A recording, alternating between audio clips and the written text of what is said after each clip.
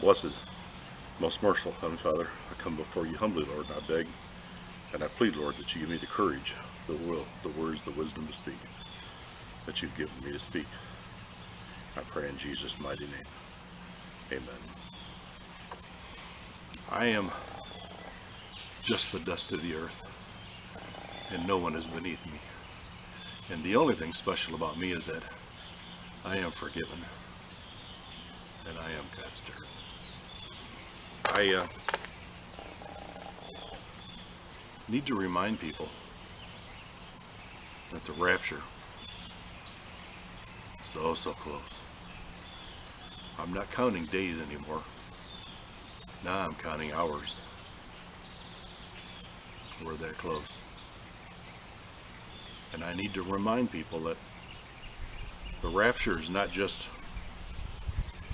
for us, the faithful, but it's also for children below the age of accountability, for babies, for the unborn children still in their mother's womb. The Bible says about that day that it's a blessed day, but it also says that there'll be much weeping and wailing and gnashing of teeth on that day. And I think part of that is to do to the fact that there will be so many children that will be missing, and babies that'll be missing. And I had a dream that the rapture occurred, and then parents, they were frantic, they were desperate, and they were weeping and wailing and crying and calling out for their children, their babies, but they weren't to be found. And they searched everywhere. They searched under beds, in closets. They searched throughout the house, looked in cupboards, they looked everywhere. Then they run outdoors thinking maybe they snuck out of the house. And they searched shrubbery and under cars, and they were knocking on neighbors' doors, and they were just in a panic. They were frantic, crying, looking for their children. But they were no more. For God had taken them. And that's how it's going to be.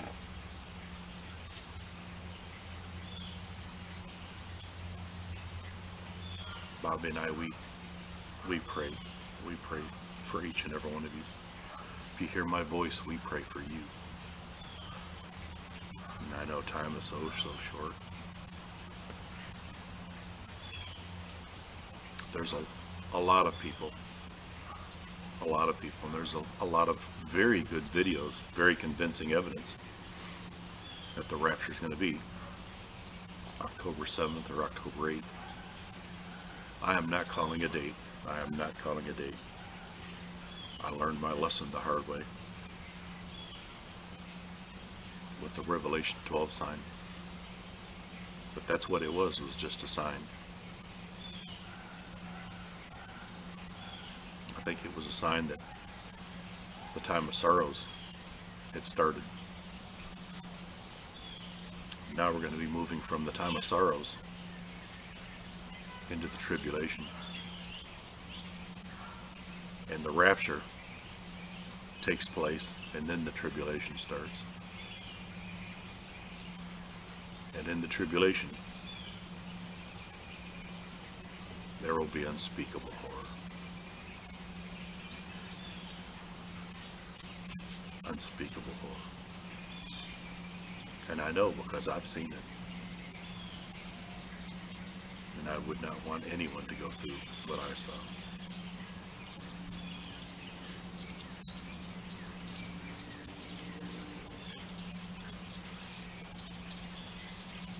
So I beg you, if you're not saved, if your children are going to come up missing, why not go with your children? Why not go where your babies are going to go? Because the only way to survive what's coming upon this dying world is to not be here. And that's why God is taking the children and the babies below the age of accountability. Now, I know some people will ask me, well, what is the age of accountability? It's a subjective number. It's different for different children. I think it's below the age of the knowledge of sin.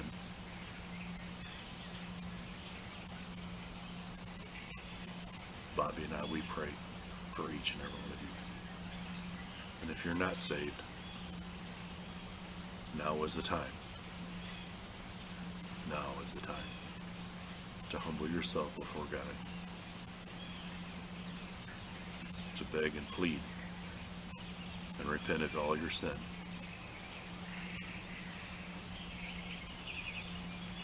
To beg and plead the blood of Jesus wash over you. Wash all your sin away. Wash you clean.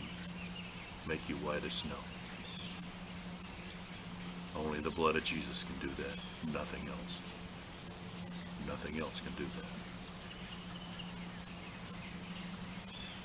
And then pray for Jesus to enter into your heart as your Lord and Savior, to give you a new heart, to lead you and guide you every step of the way. Because, beloved, we are being called home. We are being called home.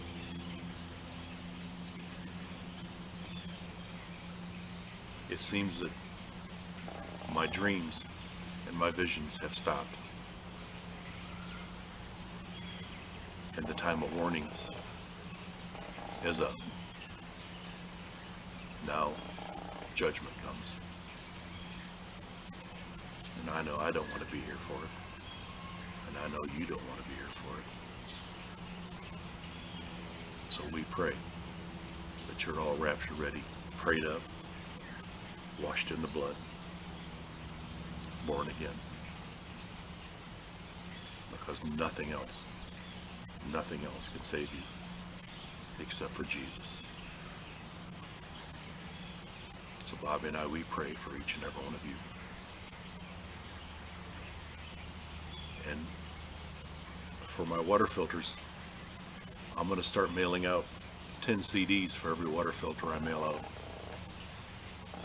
And until I'm raptured, or the Lord tells me to stop, I keep making water filters, and I keep mailing them out. If you can't afford one, don't worry about it. Contact me, and I'll send you a water filter.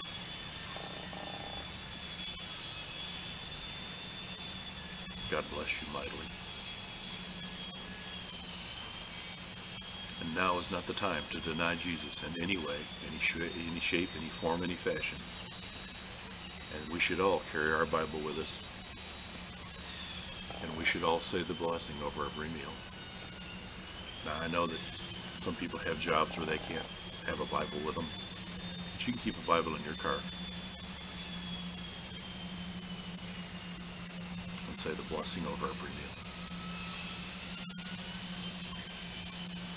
God bless you. God keep you and yours in His loving arms, just like He held me. Bobbie and I, we pray for each and every one of you. If you hear my voice, we pray for you. In Jesus' mighty name I pray. Amen.